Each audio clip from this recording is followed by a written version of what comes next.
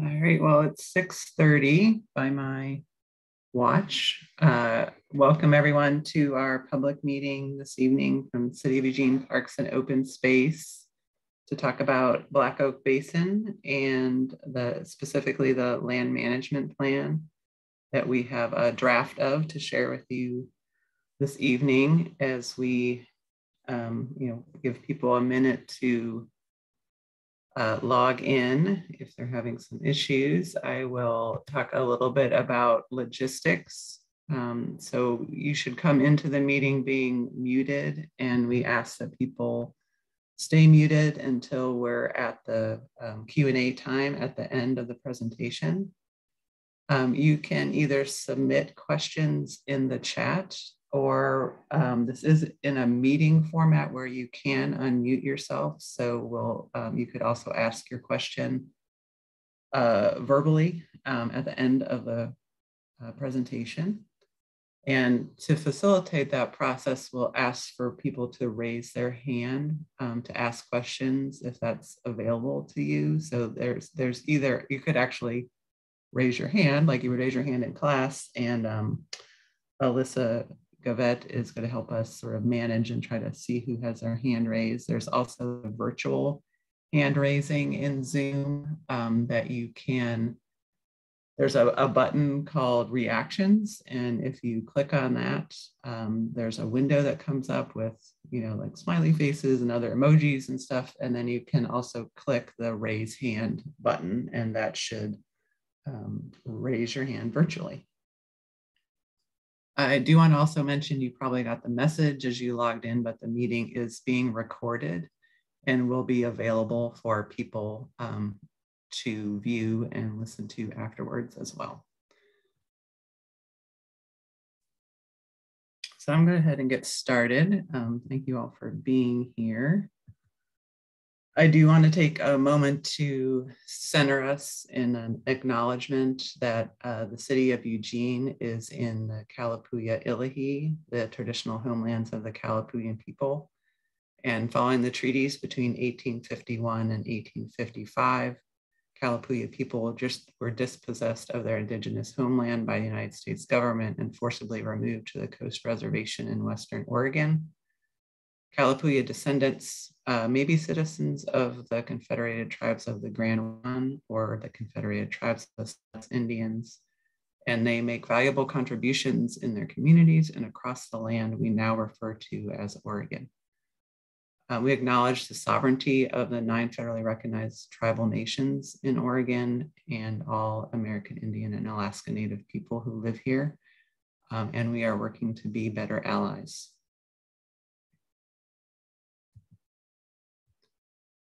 So tonight we're going to talk specifically about the land management plan that we've developed a draft for Black Oak Basin, and also talk about some other future plans for the site.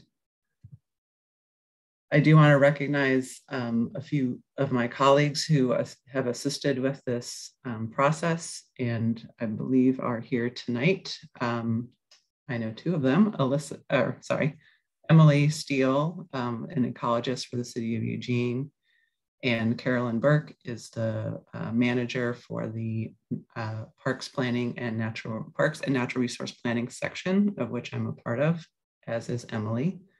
I also want to recognize Jeff Kruger and his consulting firm, JK Environments, contributed to the planning effort for the trails and was instrumental in helping us put that together. And I want to thank Alyssa for helping us with the logistics this evening.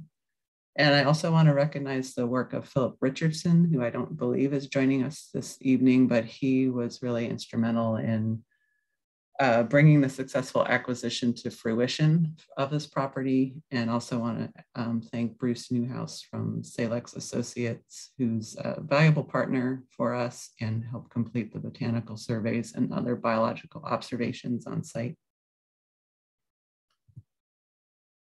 Overview of the presentation for tonight. I'm going to talk a little bit about the geographic and planning context for this site, how it came to be a park, and then dive into a little bit about the land management plan. which is the thing we're looking to have comments and review from the public on, and then open it up for questions, comments, and talk about some next steps. So this map gives you, just helps orient you to the site and where it is in the sort of medium scale context. Black Oak Basin is outlined in sort of a reddish orange there in the center of this map. You can see it's sort of in this triangle with 30th Avenue to the south and I-5 to the east. And then it adjoins, it adjoins Coryell Ridge and Bloomberg existing parks. And Coryell then also connects to Moon Mountain. And I do want to talk, the other property around there is private property. And we are also close to LCC, which is to the south. And Hendricks Park and the Ribbon Trail are to the west. Zooming out a little bit more, again, to give you some other context, we consider Black Oak Basin to be part of our Ridgeline Park system, which is about 2,500 acres. Again, as I mentioned, there's I can point maybe Hendricks Park is here and the Ribbon Trail. LCC is across 30th from Black Oak Basin. And then we have Suzanne Arley Park, which is our largest park at over 500 acres, which connects to Mount Baldy and a number of other parks in the Ridgeline. And of course, iconic Spencer Butte is also part of that. I also want to mention while I'm here that South Eugene Meadows, which is this property here, is another parcel that was purchased with the Willamette Wildlife Mitigation Funding, which is the same funding that was used to help purchase Black Oak Basin.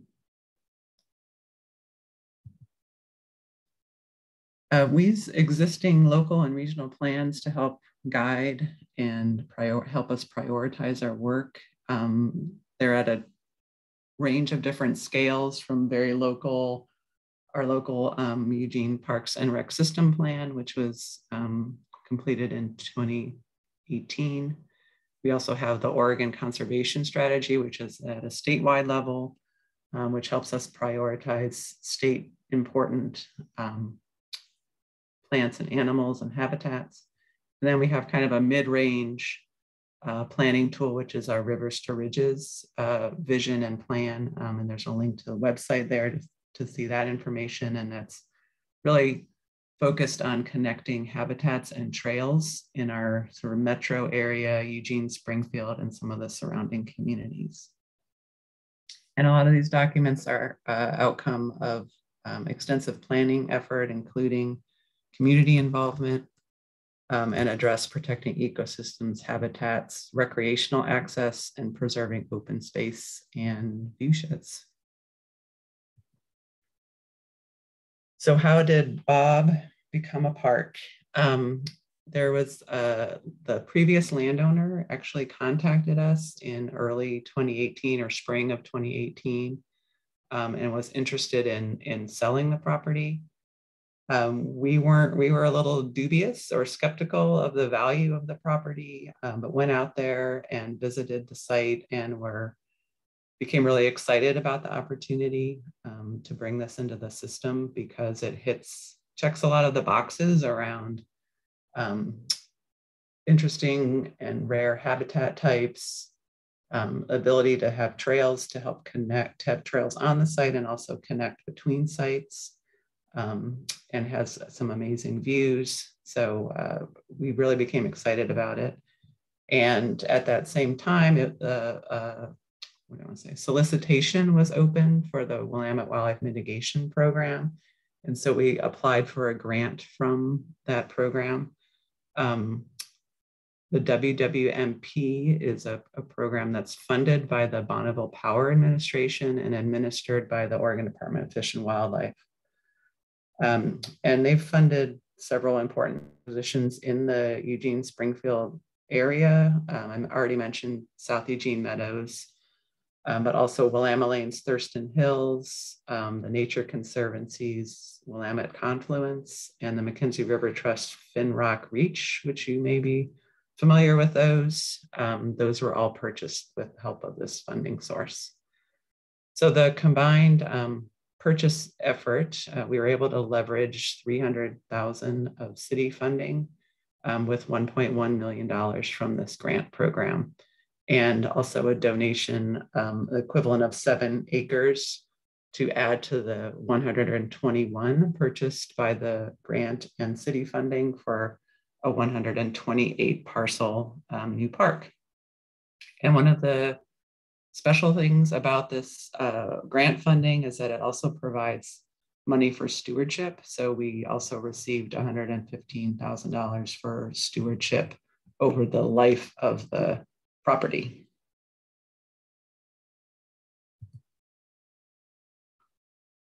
So the goal of the Willamette Wildlife Mitigation Program is to protect land containing habitats and species that were identified in the Oregon Conservation Strategy that I mentioned earlier.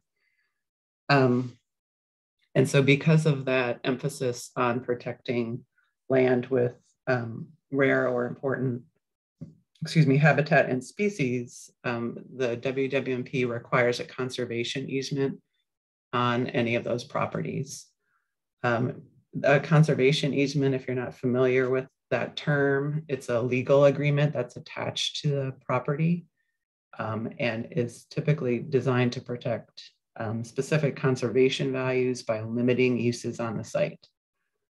Specifically, we negotiated with the Bonneville Power Administration for the following things to be in our easement. So we prioritize protections for oak and prairie habitat and associated wildlife, while still allowing for certain stewardship activities, public access, and trail development.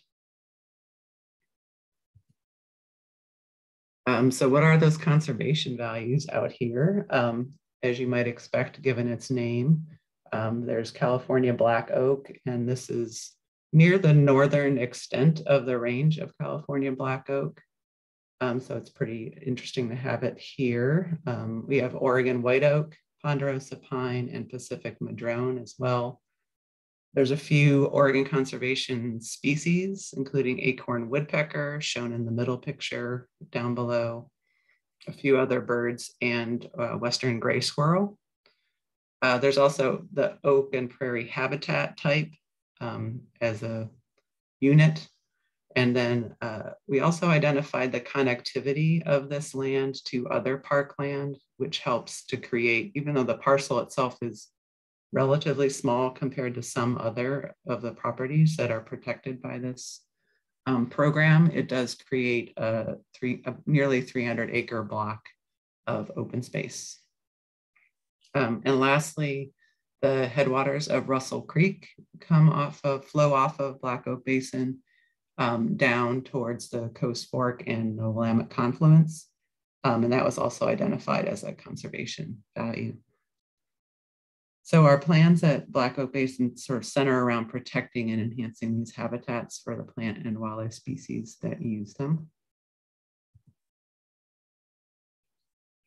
So this land management plan that I keep referencing is a little different from some of our other plans because it follows a specific format that's required by Bonneville Power Administration.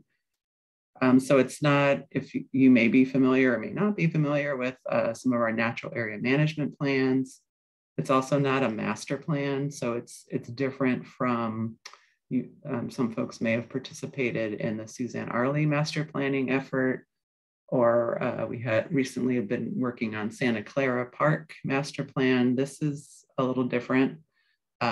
We will be doing a broader master planning effort in the future to identify broader goals and project for that sort of larger complex of parks, including Bloomberg, Bob, Coryell Ridge, and Moon Mountain, and maybe thinking about connections over to the Ribbon Trail and those sorts of things. So we recognize that as a need and are looking forward to doing that in the future.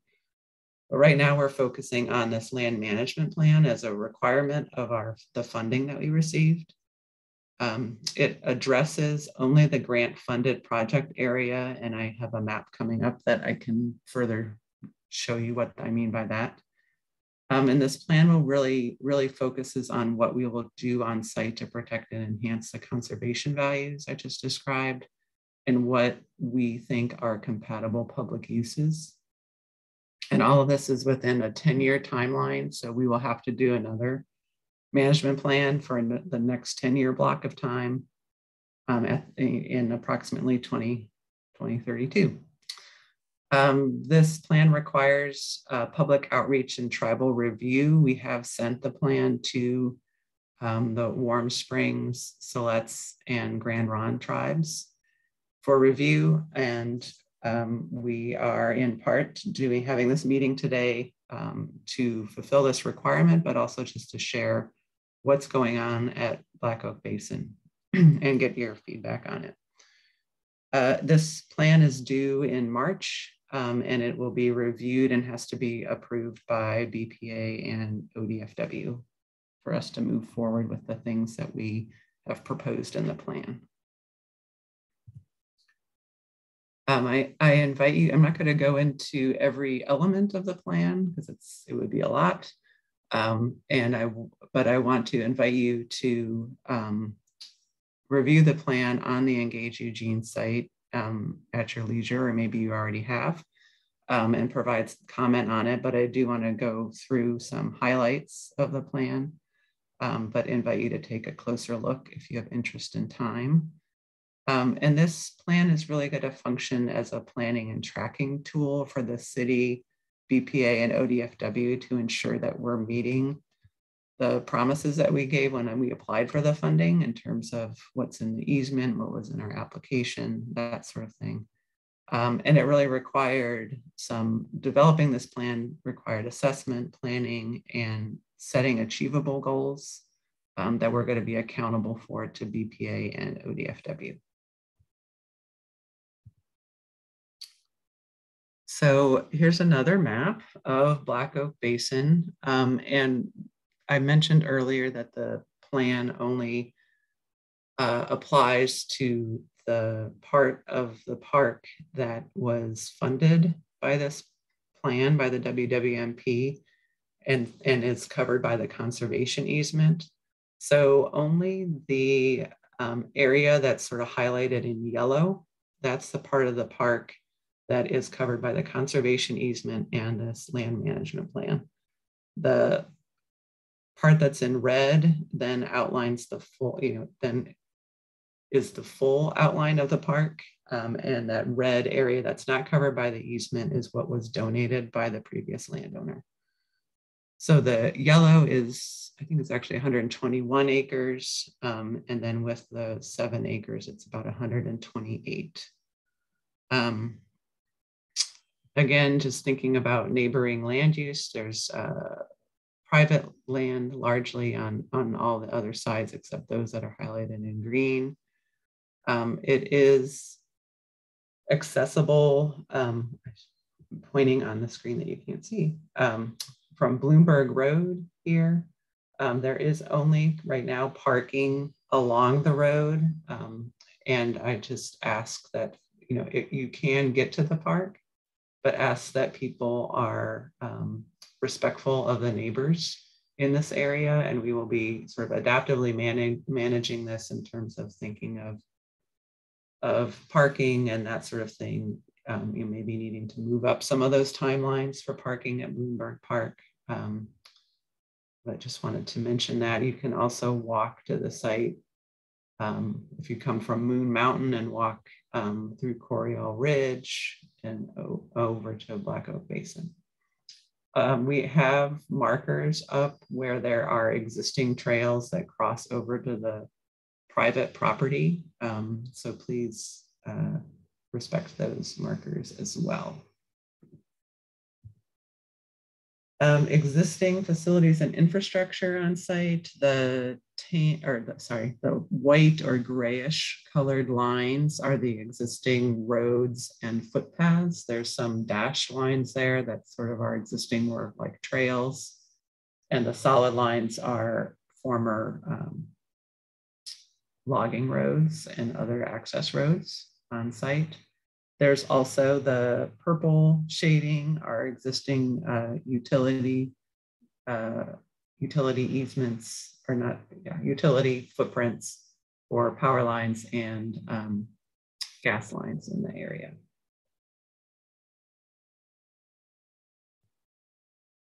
Some site history. We know from some of the General Land Office records that pre-Euro-American settlement, this site was largely oak, savanna, and prairie. Looking at the maps on the right, I put this up here just to kind of give some context for why these habitats are considered priorities by a lot of people in our area. Historically, so again, around the 1850s, a lot of the Willamette Valley, which is what's shown in this kind of funky shape here, a lot of the Willamette Valley was covered in oak and prairie habitat. That's shown in the yellow and brown color on here. And then since then, there's been a lot of habitat loss from urbanization, agriculture, forestry, you name it. Lots of things have impacted those habitat types. And you can see there's very little left. So it's thought that there's definitely less than 5% of oak and prairie habitat, and some estimate even less than that remaining in the Willamette Valley. And so that is why it's considered a priority to protect what's remaining and help to restore or enhance any that's degraded that's available for restoration. So since the 1850s through about the 2000s, this site became forested. That's largely because the fire that was on the landscape, either wildfire or fire set by indigenous people who used fire to maintain habitat, was removed from the landscape. And so forested habitats came in. A lot of that's Doug fir forest, as we had a wet climate at that, more of a wet climate at that time. Between the 1850s and 2000s, then some Doug fir was harvested off the site. You can see in I don't remember which appendix it is, but in one of the appendices to the land management plan, you can see a sequence of historical aerial photos from like the 1930s through to present that I think are pretty interesting to look at, to see the sequence of change on this property. The last harvest was around in the 1990s, probably around 1994. And then since the 2000s to present, a lot of invasive shrubs and small trees have colonized the logged areas and really overgrown those areas because there hasn't really been any maintenance or management of the property. There are still, legacy Oregon white oak, which means larger Oregon white oak, and California black oak trees on the site, which is one of the things we were excited about. And there have been downstream restoration efforts on Russell Creek. They have found coastal cutthroat trout there, no salmon, but other salmonid species have been found. And so we really felt like this property was an excellent and regionally important restoration opportunity, and the grant funders agreed. So currently on site, I've mentioned a few times already, oak habitats. So oak savanna, which is a more open land type, so sparse trees, and then prairie. And then oak woodland has a denser, more dense oak cover. And then there's also hardwood, woodland, and forest. And all of these habitat types are heavily impacted by invasive species, in particular Scotch broom, blackberry, non-native hawthorn, cherry, and pear. We do have, thanks to some surveys from that Bruce Newhouse completed for us, we know there's over 230 species on the site, but about 50% of those are native species. We've identified nearly 40 species of birds, including a few rare species listed there, and then some special status species. I already mentioned the western gray squirrel, but there's also state threatened wayside aster, tall bug bane, another plant, and timwort, also a plant on site. So in the land management plan, the BPA wants you to identify goals, objectives underneath those goals, and then actions to attain those objectives and goals. And so we identified 5 overarching goals. One was to restore the oak savanna and oak woodland habitat and protect rare plants, reduce invasive species abundance, enhance wildlife habitat for those associated species, provide compatible public access and trails, and then just overall stabilize and maintain the site.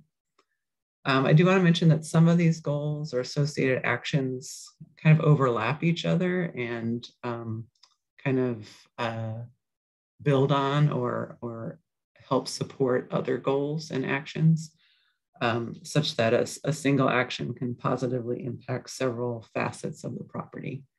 So I'm not going to go through a lot of detail on each of these. Again, invite you to look at the land management plan, but I do want to talk about a few things that what we mean by some of the work that we're talking about, what it might look like, and how we're sequencing some of those actions.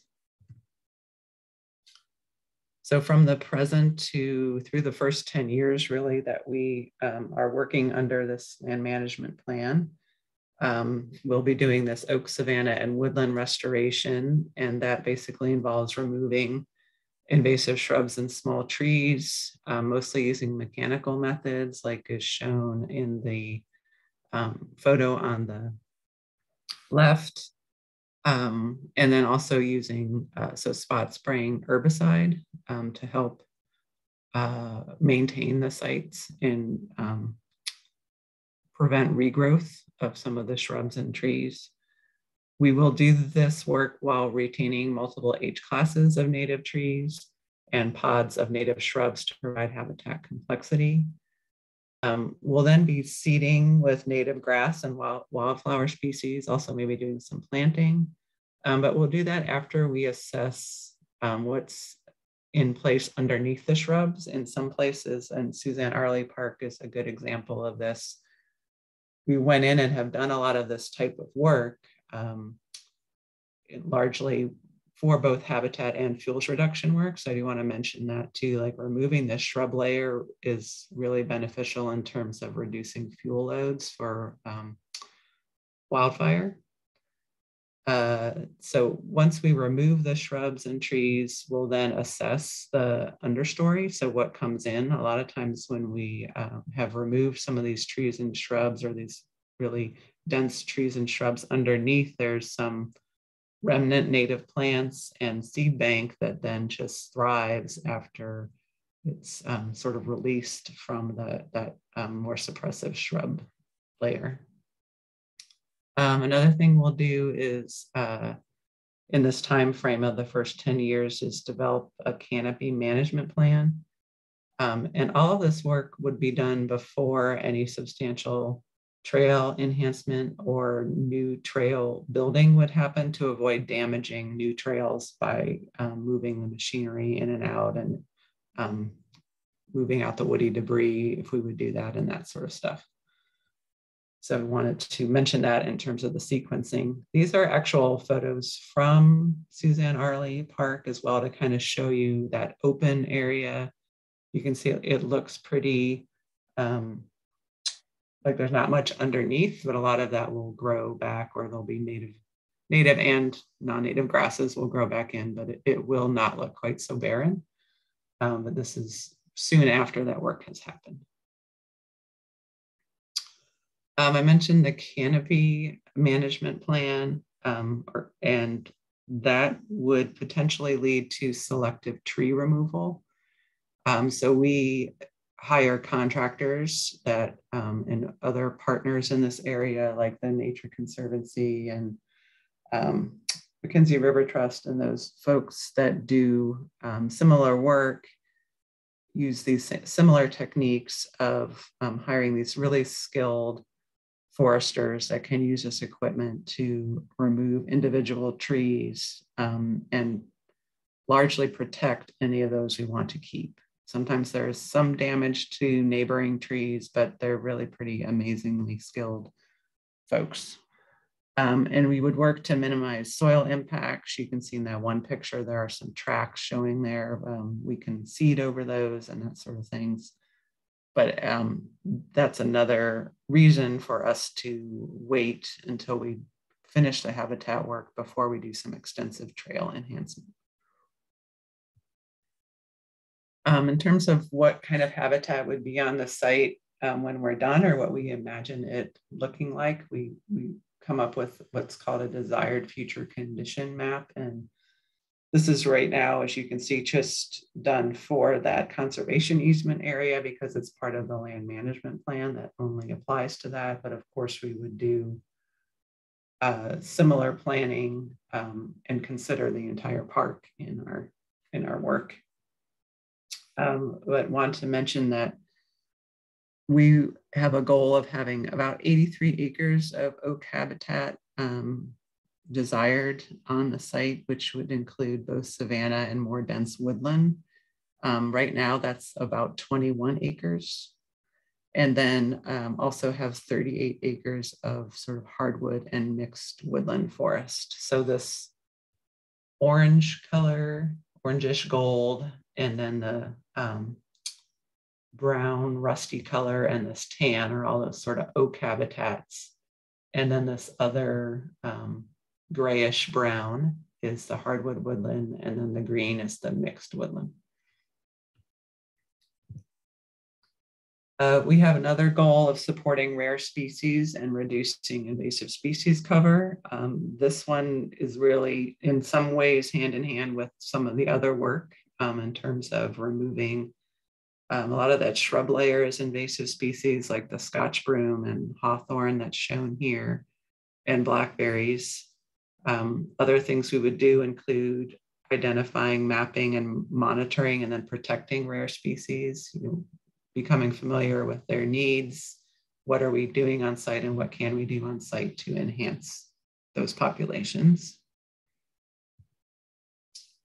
And then another goal is about maintaining and enhancing wildlife habitat. And besides all the things we just mentioned, through the support by general habitat restoration, and we would also work to protect specific habitat elements or consider specific habitat elements, such as this large snag that's on site. As you can see, this sort of dead tree that's partially broken off.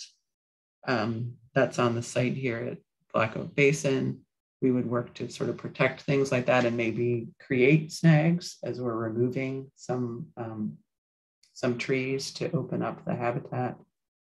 We'd also work to protect or keep downed woody debris on site, consider pollinator species needs in some of our plans for planting and seeding. And also there are some small streams. I mentioned the headwaters. So we would work to protect that habitat from erosion and general degradation. There's also some wet areas that are probably more like wetlands on site that we will want to consider as we're more fine-tuning some of our trail plans. Speaking of trail plans, I want to talk about the trail siting process. So we had an internal process, as I mentioned, led by Jeff Kruger, helped facilitate our discussions and site visits and all of that work. I've been mentioning a conservation easement. It does allow for public access. That was critical for us to allow public access, including hiking and biking. We have within the conservation an allowance for up to 4.5 miles of unpaved roads and trails. And as I've been mentioning, conservation values are prioritized over public use. So if there's a perceived conflict between the conservation value and public use at this site, we would need to prioritize conservation value. And that would be a discussion with BPA and ODFW if that came to pass. We applied a number of trail siting and design principles besides the sort of sideboards placed on the property, I guess, by the priorities of the conservation easement.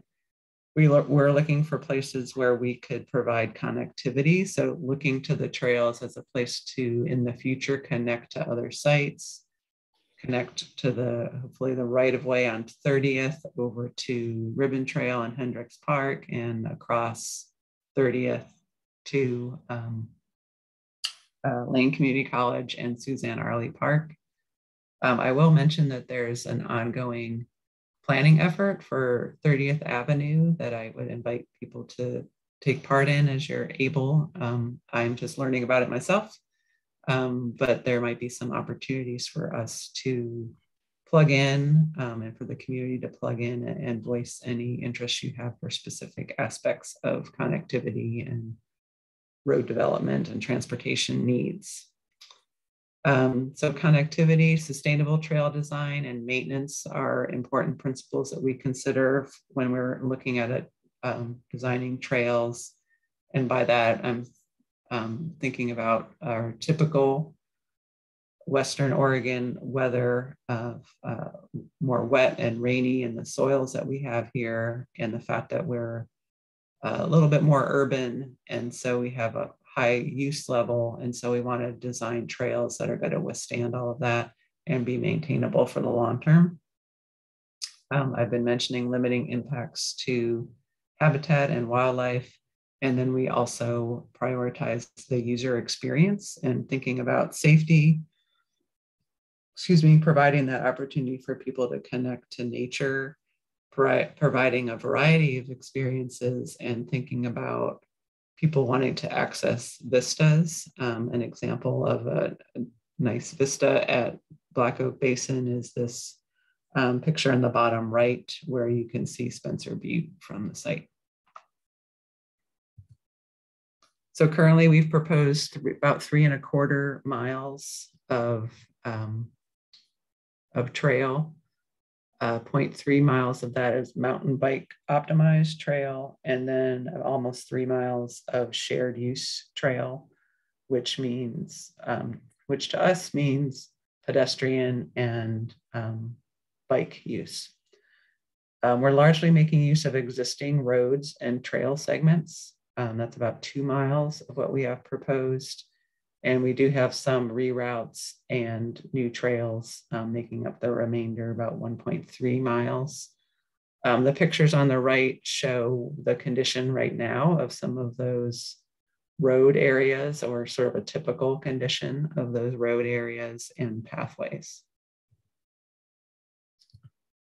Again, I invite you to look through the land management plan and the appendices to get into some of these details. And you can also ask some questions at the end of here, but there's a lot of information in there, and there's a lot of information on maps like this one that I can't really, don't really have the time to get into, but want to give you some oversight of what is in here and what some of the general recommendations are, what we're putting forth to happen at the site. On this map, this is showing the proposed trails, and the color scheme represents the phasing of those trails. So the red is phase 1, which is within 5 years. As I've mentioned, most of these are on existing roads, except for a couple segments of this. The gold or orangish color are currently our priority 2, 5 to 10 years out. And then priority 3 is the blue trails, which are 10 plus years. And then you can see, let's see, nice cursor over here, this little loop over here is a dashed line, and that's a priority 3+ maybe, if needed in order to have our connection over to Coriol Ridge. I do want to point out, you might be aware of the development proposed north of the site. That approval process and planning is still underway. Parks and Open Space has expressed interest in connecting to and through the site. To date, nothing has been finalized in that regards, and that's unfortunately not something we can require through the approval process for the development, but it is something that we've shared. So if that doesn't happen, if these connections through the private property don't happen, we wanted to be sure to include a connection over to Coriol Ridge and then further onto Moon Mountain from our site. This is another map showing a similar thing, but with a different color scheme and different symbology, I guess I'll say. The solid lines are shared use on existing road or trail. So like the solid red with the black outline, solid red here. The hashed or dashed lines are new shared use. The red is shared use and the purple is mountain bike. And then the black outline on some of these red indicate that it's both a shared use trail and a maintenance access.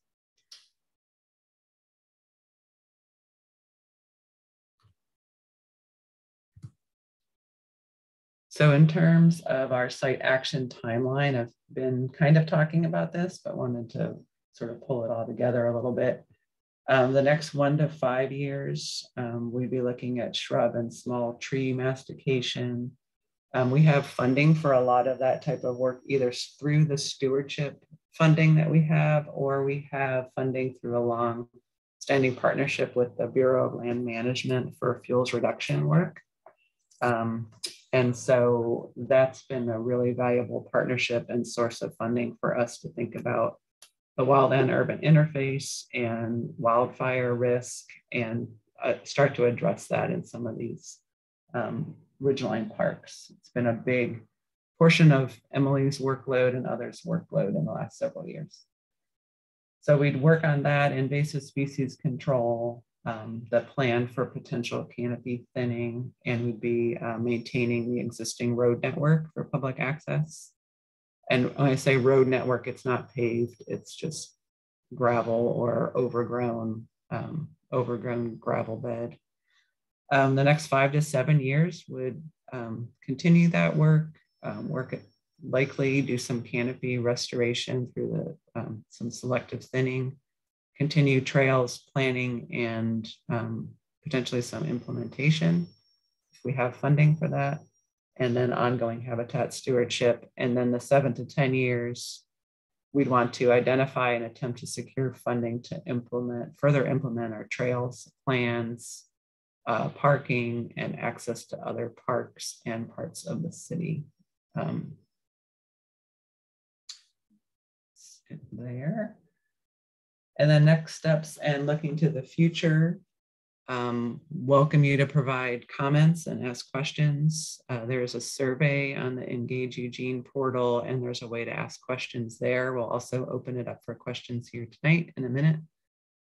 Our land management plan is due to BPA and ODFW in March. So the portal is going to be open through March until March 1st. And then we'll be gathering those comments and any comments we get here tonight and consider those for our planning efforts.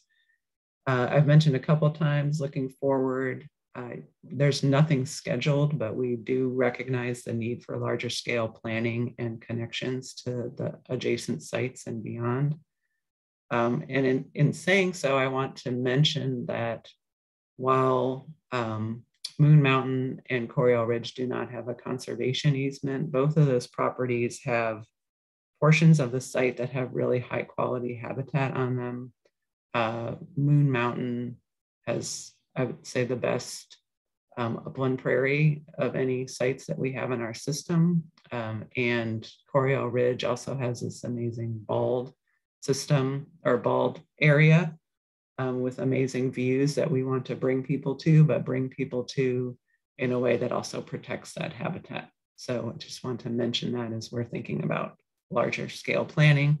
And then also thinking about those other connections like over to LCC and Suzanne Arley and the Ribbon Trail. I think that's all I have. I do want to mention, so this llama is on here. There was a group of us that went up to Coryell Ridge early on after, I think it was not too long after we acquired that property. And this llama just came trotting down the trail towards us. So we, of course, now refer to that one part of that site as Llama Landing. So my name, email, and phone number are on here, and you can also access my email and Emily Steele's email from the Engage Eugene site. So I'm going to stop presenting here. Let's see. Maybe.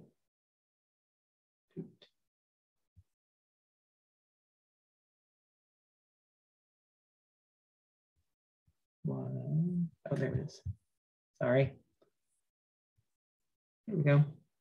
I do want to, for a moment, allow my colleagues, Emily or Carolyn, if you have anything you'd like to add that I might have missed in talking about our work out there.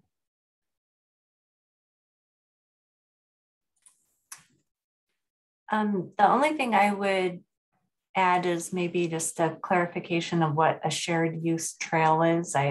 There's some comments in the chat about bikes versus hikers, and in case people don't know, a shared use trail would be shared between both hikers and bikers. And then the mountain bike trail is optimized specifically for mountain biking, in case that wasn't obvious. Yep, I don't have anything to add. Okay. Alyssa, was there anything in the chat? And I see a hand up, but I didn't know if there's already questions posed in the chat that we want to answer. You think? Or? Yeah, there are some questions in the chat. I think you should go ahead and let Benjamin go first, and then we can go through what's in the chat. Okay. Great. I will lower my hand. Thank you so much for this presentation. Thank you so much for all the work that went behind the scenes in acquiring Bob. I know it's hard for all of us to appreciate, all the planning that took and getting everything together. And thank you for the work that's already been happening at Bob. So so everybody knows me, I'm Benjamin Hansen. I live over by Moon Mountain Park, lived here for 12 years. I'm the neighborhood adoptee coordinator for Moon Mountain City Park for a couple of years now. So we've been getting started on building some trails in Moon Mountain and trying to work to mitigate invasive species here. So I've hiked all over, biked all over Moon Mountain, Coryell, and Bob before it was called Bob. So I have just a couple of comments.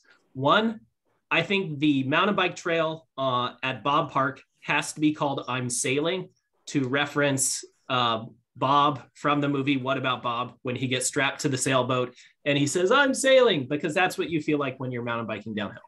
So I would like to publicly petition that the trail be called I'm Sailing.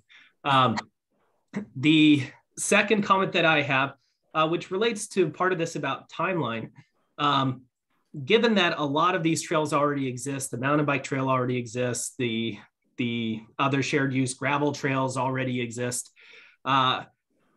For me as a volunteer in the community, I would like to think that we can be a lot more aggressive than saying we can get this done in 10 years or 15 years. Because at least in my experience working at a public university, whenever my dean tells me they're going to do something in 5 years, that means it will be put off indefinitely. So I think all of us as a community would like to help and support those efforts. especially because I don't think that these trails will be as hard to develop as in other parts because they're existing roads. This is largely about, like you said, removing, the Himalayan blackberries, which I can see you've already been removing them off from these road segments, so I'm not getting my arms cut up anymore if I'm running through there, which is great. But other than that, we don't need to bench out 5 miles of trail. We don't need to get excavators in there to excavate the trail. This is really just about getting a bunch of candy combs, a bunch of gravel, and then some compactors up there to compact it. So as a community, I completely support, being involved in those volunteer efforts and, volunteering my own sweat equity to help expedite that and get it to happen. And especially regarding the mountain bike trail, it's already there. I would prefer to get it on the map and get it more official because I already ride it. I know like teenage kids go and ride it and they don't even necessarily know what's on the trail.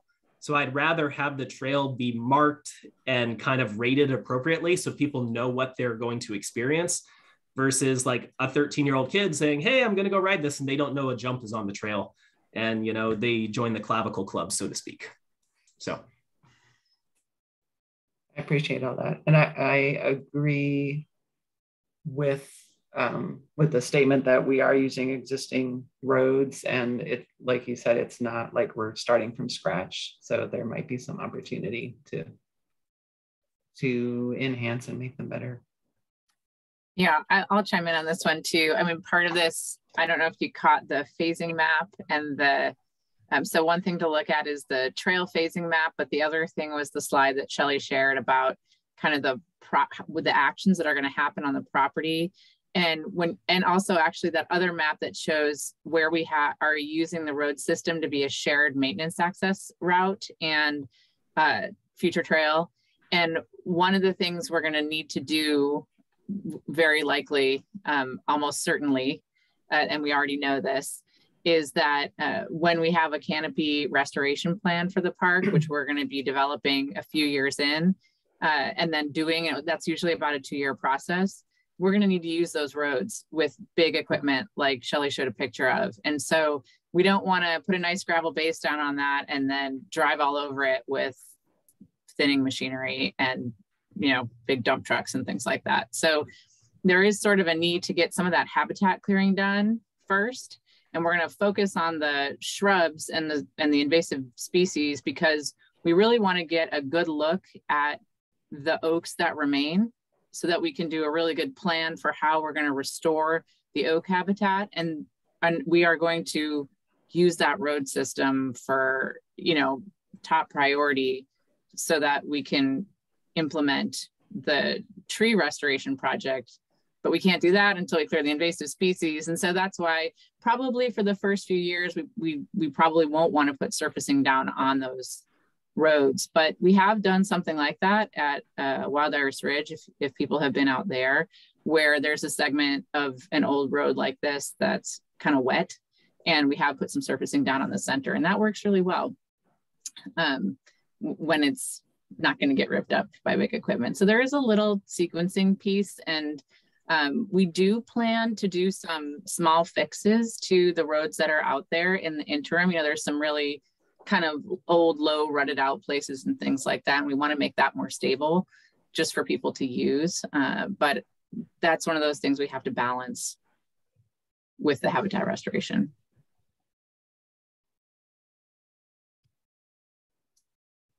Thanks, Emily. I see Paul has his hand up. Hi, Paul. I think we talked on the phone. Yeah, good evening. Great work. I'd like to encourage the city to be as proactive as possible in making connections that go to the the Ribbon Trail to the west. It looks like a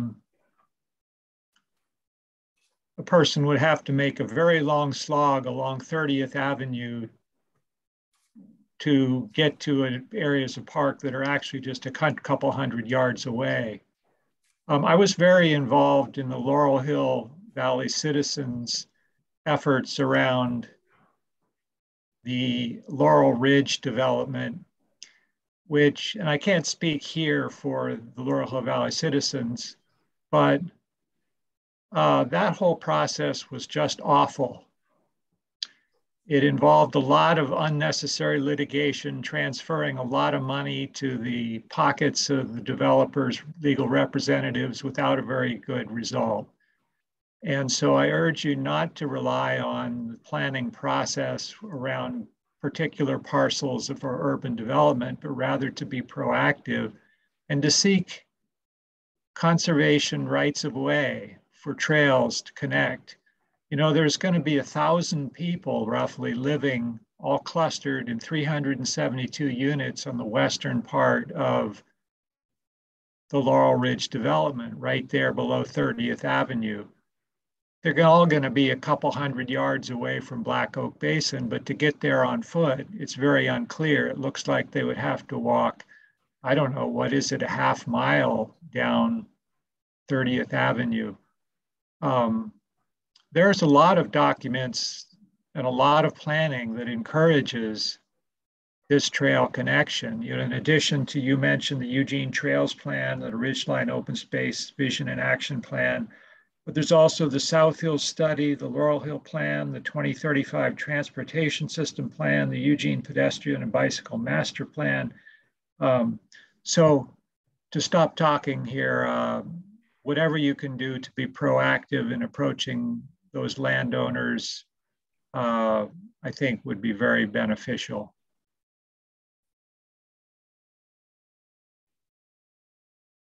Thank you, Paul. Carolyn, do you want to address that at all? Sure.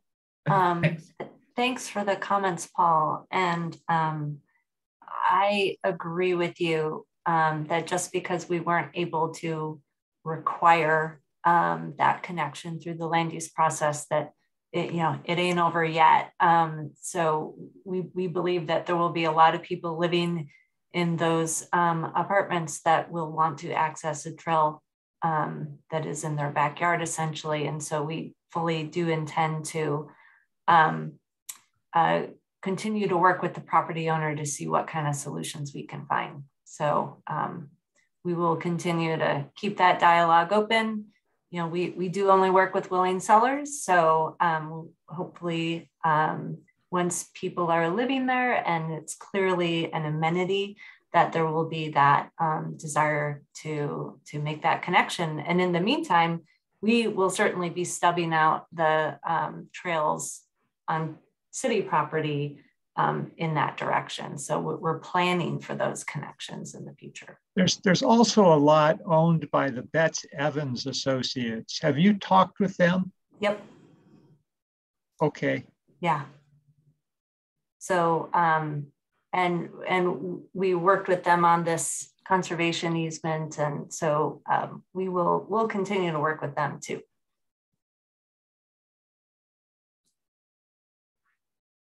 Okay.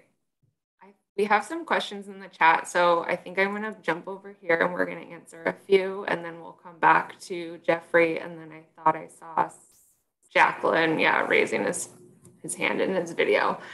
So is there an overarching goal for trails to connect all the South Eugene Ridgeline parks?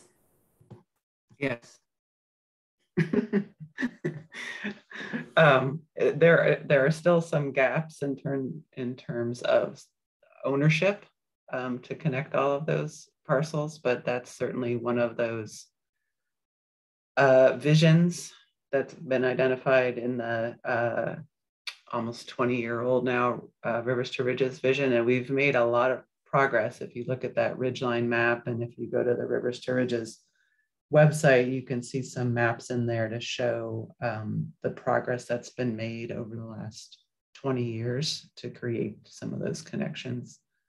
And there's also interest in connecting. I did see a question about connecting to the east and thinking about under I-5 and over to Springfield and that area. Like, that would be amazing, and is certainly another topic of conversation from visionary folks thinking about what might be and trying to make that happen.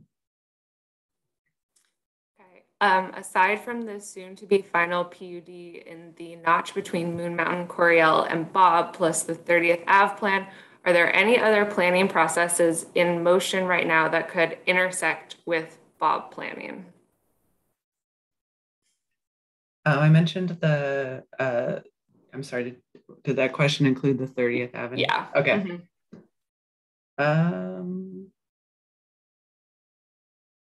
I don't know of other ones, Carolyn or Emily or anyone.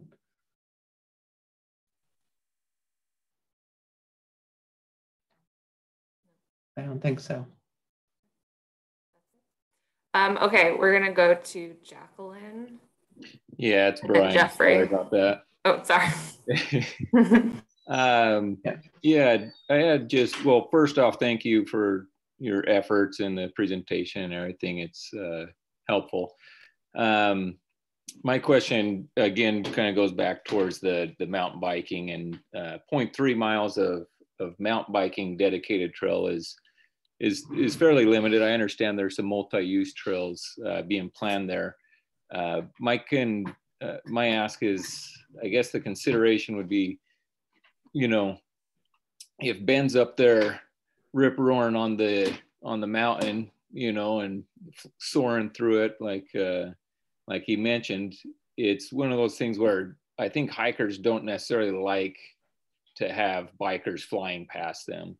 And so I think it would be beneficial for everyone if there was more dedicated mountain biking trails so that you don't have that conflict where people are walking with their dogs on leash and someone's trying to, you know, cruise by on their mountain bike. So that would be one consideration. I think that would be beneficial. Eugene in general lacks dedicated mountain biking trails sorely. You know, we travel up to Alsea Falls and all over the place to get some good mountain biking. And not only would it be good for the community here, but, you know, it could draw in some recreation seekers as well, I think, which could be beneficial. My other question, I guess, would be who manages, I live on the end of Bloomberg Road, and it's kind of a hot spot sometimes for overnight campers and some illicit activities and stuff like that. And so I just wondered who necessarily is in charge of kind of monitoring those areas, kind of safety, you know, closing of the gates always closed right now, so everybody just parks out on the street. And you know, how do we kind of monitor that and keep that a safe environment for not only everyone on Bloomberg here, but people that want to come and use it in the daytime as well? Yeah, that's a good question. Going back to the previous comment, I agree about the need, certainly in our community, for mountain bike trails.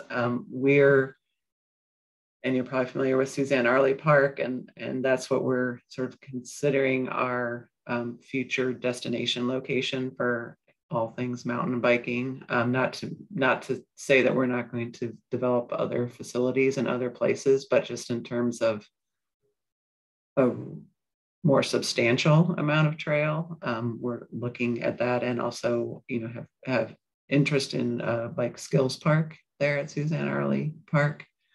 And I also agree with the comment, and we definitely hear it, about shared use not being ideal in terms of speed and people having different interests or, you know, different reasons for being out and about. We just have some, you know, we're maybe have some growing pains around how we're handling mountain bike trails and biking on shared use trails, and are working through that, making some progress. But I know we can do more. And so I acknowledge that comment and appreciate it. As far as the activities on Bloomberg Road, we do have park ambassadors and park resource officers from Eugene Police that will come to, you know, even if the parcel is outside of the city limits. If someone is doing something on city property, like Black Oak Basin would be, or Bloomberg, they can be called to respond to that. Along the road, I'm not sure if that would be, and I apologize for not knowing this, if that would be the county sheriff. Is that who you would usually call for law enforcement type? Yeah, concerns? so I think that's the issue.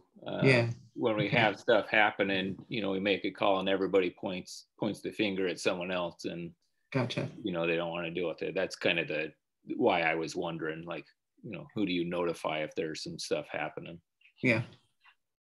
Okay. There is I think if it's, you know, if it seems to be associated with the park, I would say definitely sending something through the park watch so that we're at least noting that, and we can be sure to,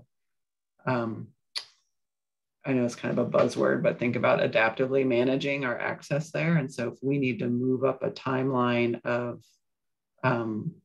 providing parking in Bloomberg or something to get parking off the street, we can, you know, be considering that in our capital spending in terms of making that a better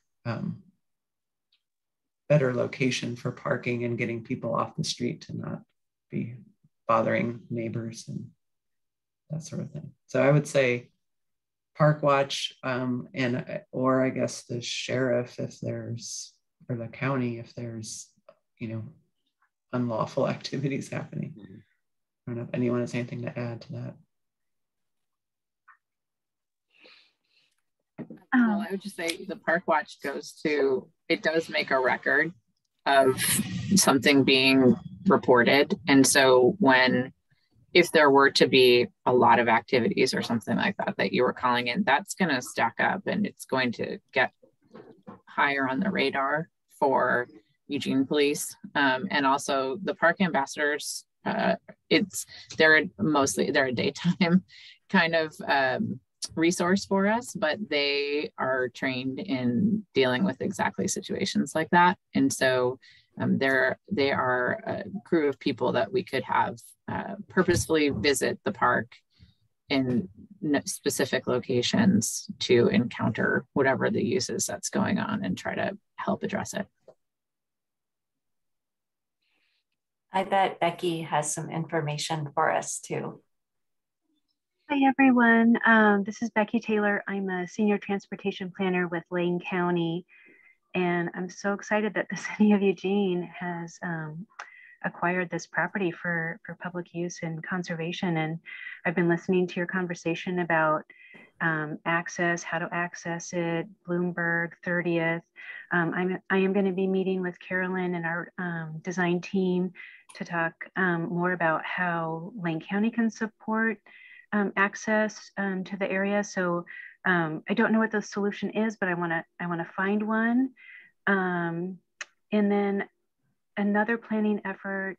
There was a question about other planning efforts underway that could help support this property. Lane County is also developing a bicycle master plan. And it is focused on rural Lane County outside of Eugene, Springfield, but this area is technically outside of the urban growth boundary. We do have a couple of project recommendations and study projects. I've been working with Jeff Kruger a little bit on some of the study projects for alignment with rivers to ridges. So if anyone has concerns about that, you can contact me directly. But just know that Lane County and Transportation really wants to support the city in this effort and supporting this park. Thanks for jumping in, Becky. Okay, let's go to Jeffrey.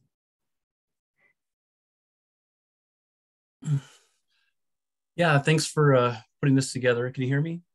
Mm-hmm. Okay. Yeah, thanks for putting this together. I'm secretary for Disciples of Dirt. And I just wanted to jump in a little bit on this proposal. I appreciate all the work that you're doing to acquire land. Once it's developed, we'll never get it back. And I know there's a lot of work behind the scenes to make this happen, and that we're working well to develop some trails currently in South Eugene and hopefully here in the future, Arley. And I want to talk to a few things. I mean, almost every single other city has mountain bike trails and a pretty substantial network from right downtown. I mean, whether it's Corvallis or Sisters or Bend, there's trails really close by.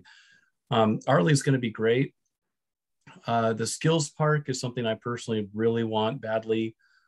But the other thing to really look at is that connectivity, because mountain bikers don't want to ride, you know, half a mile, 3 miles, 5 miles. Typically when they go on their bike, they want to go 10 or more miles. And they're going to be a little less interested in doing that if the trails are double track gravel. I mean, if it's shared use double track gravel, it's kind of better than nothing, but it won't see a lot of use. You'll see more use if we have some mountain bike specific trails with a more natural, you know, single track dirt terrain, you know, lumps in the trail and curves and, you know, just natural features instead of something that used to be a road. There's an environmental part of this too. You know, when we feel like we have to jump into our car and drive 45 minutes to an hour just to get to a real trail, you know, there's going to be a lot less pollution if we can feel like we can just stay in town and ride versus having to drive every time. I know a lot of people that will not ride Ridgeline because there's too many hikers. There's too many hikers with dogs. There's too many hikers with unleashed dogs. And it's created some conflict there. So I know you're limited, but wherever possible, if there could be some more consideration for mountain bike trails or single track that's natural, I think it would make the place more desirable. I also think that if you're looking at the conservation first aspect of this, which I completely understand and support, you're going to have to do something about unleashed dogs because it's a real problem on Ridgeline. It's a real problem, as Springfield knows, with Doris Ranch.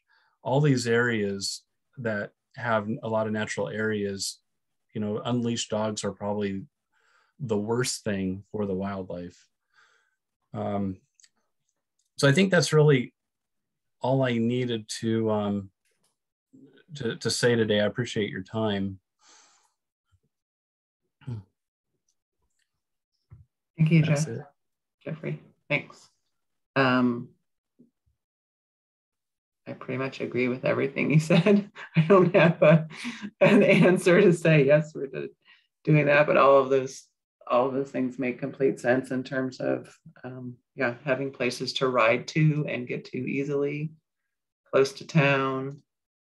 Unleashed dogs, I agree, are an issue that's a challenge. We certainly don't allow them, but it's hard to enforce that 24/7 on every trail in town. But appreciate your consideration of that as well as an issue.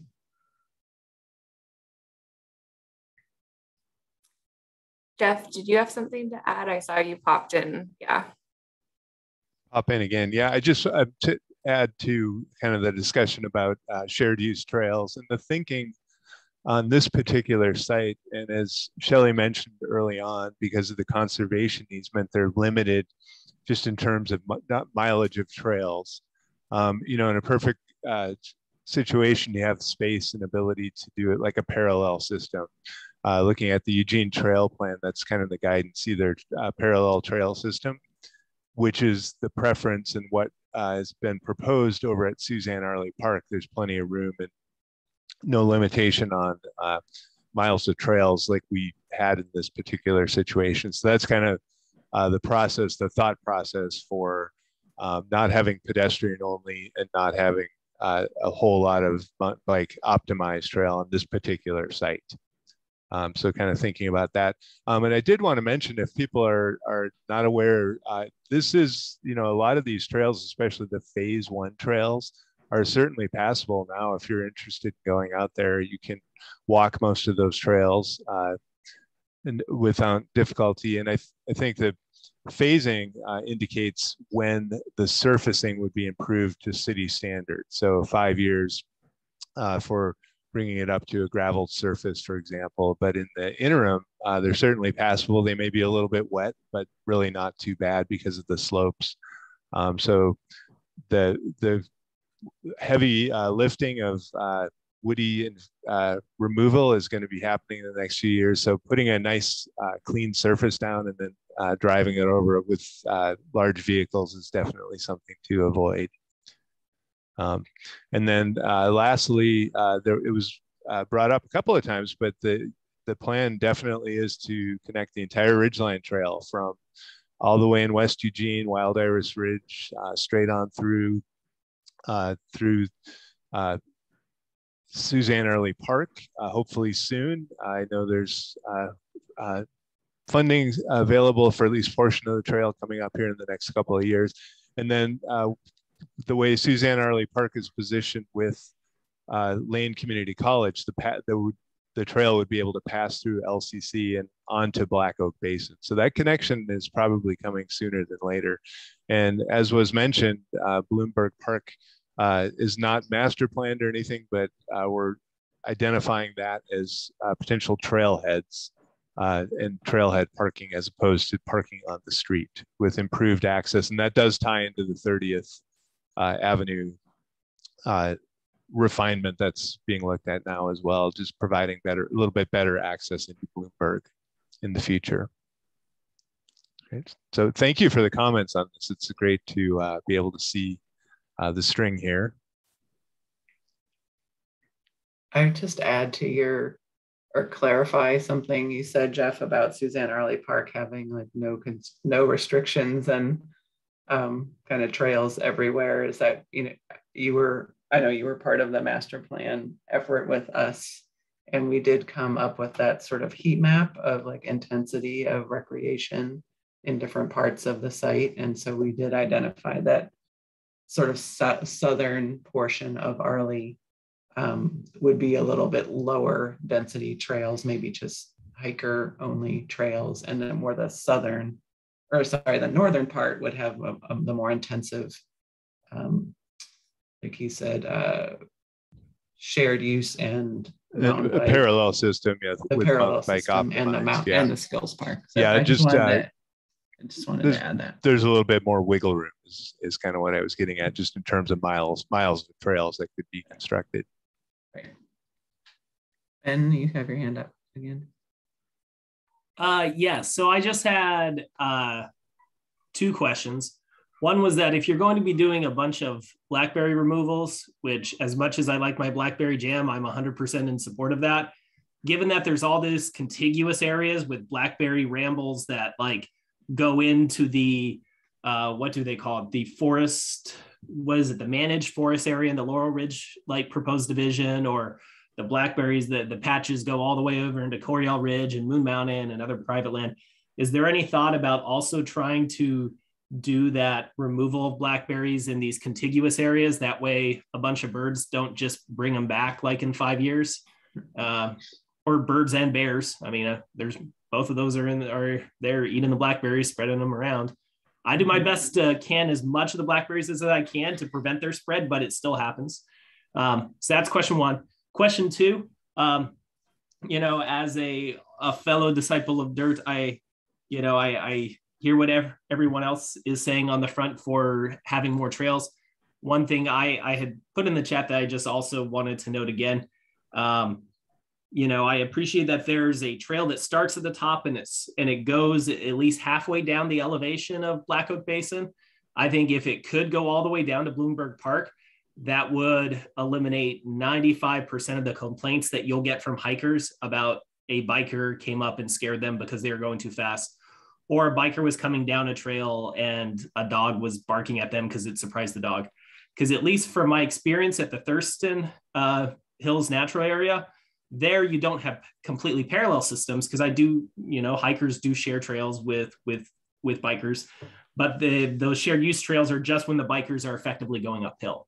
And when I'm going uphill, I'm really slow. I'm not nearly as fast as Jeff Green, so I'm going uphill at 4 miles an hour, slower than most runners. But when I'm going downhill, that's really where the conflicts, emerge. And in part, I'm really happy that the city is finally developing some bike specific trails coming off the ridgeline, so I don't come down the Martin Street Trail as slowly as I can, still angering a bunch of hikers, because if I go really slowly, my brakes are too loud and they don't like that. And if I don't go slow enough, then they don't like that either. So yeah, that's all I have to say. Thanks.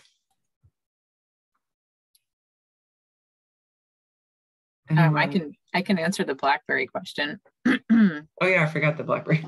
Sorry, Which is yes, we are working on. We will be working on removing the BlackBerry, and our first few years at Black Oak Basin are really looking at some pretty aggressive areas, clearing BlackBerry out of there. So it should look pretty different. Once we get started, it should start to look pretty different over large portions of kind of the core part of the site, the more basin, bottom of the basin kind of area. And also anywhere we can get with a machine, we're going to try to mow those down. We don't right now have great access to similar areas at Coriel Ridge, but that would be kind of a second place where we would be looking at anything we can do mechanically, and then even some weed whacking. We've done about 10 acres at Coriel Ridge historically, but it's a 100-acre park. So yes, that's absolutely one of our goals. And, if you go to some other parks like Wild Iris Ridge, that used to look a lot like what Bob looks like right now. Suzanne Early Park used to look a lot like what Bob looks like now. And so if you're familiar with those places, you can get a sense of the amount we're able to remove blackberry and Scotch broom and the level we're kind of able to keep it at with the funding that we have. But we cannot go on private property. I think that was part of the question. Okay. Yeah. And would that also include Bloomberg Park? Probably eventually. Right now, Bloomberg Park is used for the city's leaf program, uses it to store leaves there. And we really need to, I think we would eventually be working on removing blackberry there. I would expect, but that's going to take more thought and coordination with other parts of the city to figure out how to manage the leaf program. I saw Ellen. Did you have your hand up? Yeah, I didn't know how to put that fancy hand up that other people had. So I just want to say I'm certainly understand the desire for mountain bike trails, and I don't have any problem with that. I hike a lot around Bloomberg and Bob and Coriel Ridge and Arley, and I do a lot of birding and exploring, and I like the quietness of it too. But what I have noticed that I wanted to ask the mountain bike community is what can be done about bikers who go on ground that's really too soft to be ridden on seasonally. And I'm forgetting the name of the butte or the peak up at Arley, where it's going to be a hiker only trail, I think. Split Rock, I think is what you're talking about. At Arley, there's a little. Yeah. So there's Split Rock at Arley is one peak, and then the other peak would actually be Mount Baldy, right? That's like right next to it. But I think you're talking about Split Rock. Oh, I thought I saw it on the plan as something else. But right now, there are bikers that have just churned that into. It's really soft. It's a really big runoff marshy area, and they're deep ruts in it, and it gets impassable to even hike on. And there are other areas I have seen in all those areas where bikers who really I don't know if they just don't know that it's really not a good thing to do and just go do that for fun. But what can be done to, what I think needs to be done is to educate people not to ride when the ground's too soft and to wreck the trails. Yeah, so I mean, I can at least speak to this from two standpoints. So I've worked a little bit with the people at Willamette Lane, and I've gotten data on the like counters that count how many hikers there are versus how many bikers, because they have counters on the different trails there. And at Willamette Lane at Thurston, they do seasonal closures of the mountain bike trails because they get too wet over at Thurston, and it would damage the trail to ride it. And there's times where the trails probably could be opened up because you have a January event where it doesn't rain in like Eugene or Springfield for like a month. Yet even in those times, if the trails are closed, the usage is almost zero. So I think if you were to look at the average biker in the community, you would find that like 95% of them are going to follow the rules, maybe even more. And the biggest thing to displace some people from riding, those trails, which right now they aren't seasonally closed because they don't actually exist on paper, is to develop actual trails. And if those actual trails are there and they need to be closed, then I think those bikers would respect it. I would be hopeful that at least some of the trails at Arley could be ridden more year round, given that the property is more southern facing and does get some good exposure. For myself, I know I don't ride any of the trails in Oak Ridge that would get damaged by winter riding. I focus on riding at Carpenter Bypass because it's a trail system that is designed for winter riding. And that's where I think you would, if you were to look at biking intensity, most of it is around those trails that are most sustainable. So I 100% hear you though, Ellen. And I think the best thing to do is to crowd out the riffraff with real sustainable trails, and they'll start riding those. And once there actually is hiking trails and those biking trails, then people won't be able to just go out and dig a trail or ride a trail that, isn't on the map yet. Yeah, Ellen, if I could jump in too as a board member for DOD, when trails become legitimate, then there's a lot more accountability in the mountain bike community. Mm-hmm. If you're riding trails that are not legal, they're on private land, or they're not properly built trails with the authorization of the land owner or manager, then the trail is renegade, and so are the mountain bikers. I'll just put it that way. I mean, and so there really isn't ownership of the condition of the trails at that point. And that's what we have at Arley. There's, people are just kind of poaching them right now. But where we have legitimate trails, like in Oak Ridge, we have trails, Thurston Hills, Alsea, within the community, we tend to crack down internally on people who go and ride those trails when they're too soft or too wet, or especially if they're riding them and they're actually officially shut down. I mean, I literally saw this yesterday in our own social media where a person was talking about riding a trail at Thurston Hills, and they got shot down really fast. This is not appropriate. You don't belong out there. It's too soft. You're poaching. So I think this will resolve once the trail systems get legitimate, and if City of Eugene deems those trails to be too wet at portions of the year and shut them down, the DOD is absolutely going to support that, and we're going to repeat that message on our social media. I also wonder if a simple thing like some signage would also help to educate people and say, please do not ride on these when they're soft, and they have those. So in addition to the social media advertising about Willamette Lane, there's a big year-round like weathered sign that they put in front of the trails, and they put a little cable across, even though somebody could jump around it, that says it is closed for the season. And there's no mistaking that when the trail is closed versus when it's open. And from the data that I have based upon when they pull the cable back versus when they open it, usage increases by like 98% when it's open. And so when it's shutting down, almost nobody is going to be using the trail, even if it's actually probably okay to ride because you're talking like a 1-day difference.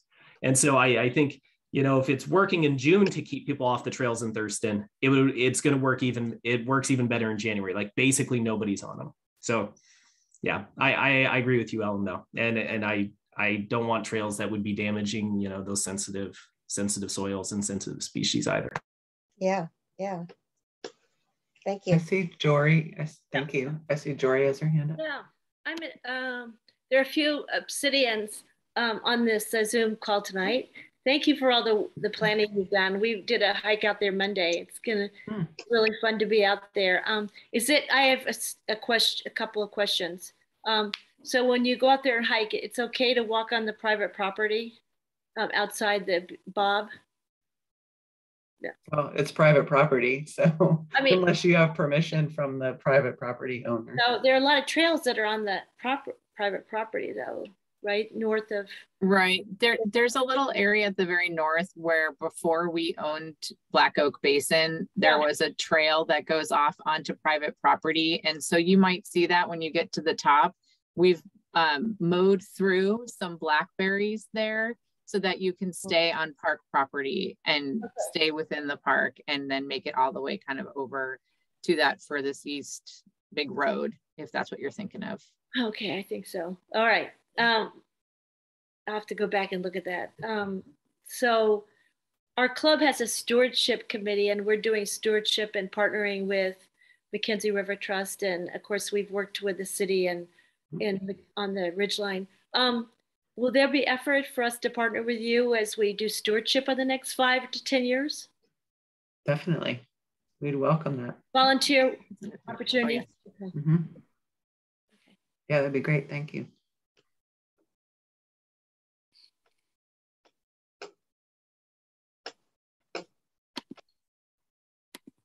I'm sure there's some other, are there any other? There's just some really good comments in the chat, and I just wanted to let everyone know that we are saving the chat, so we'll definitely share it with the staff here and some of the other people on our team. But I think we've gotten to the questions that are there, unless I missed something, which speak up.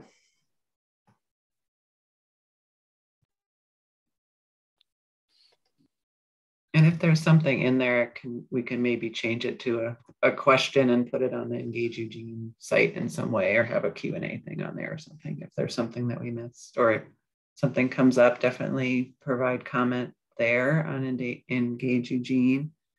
And we have a survey on that site as well. We'd appreciate it's only, was it 4 questions? It's really short. It's a pretty short survey, so not a long time commitment.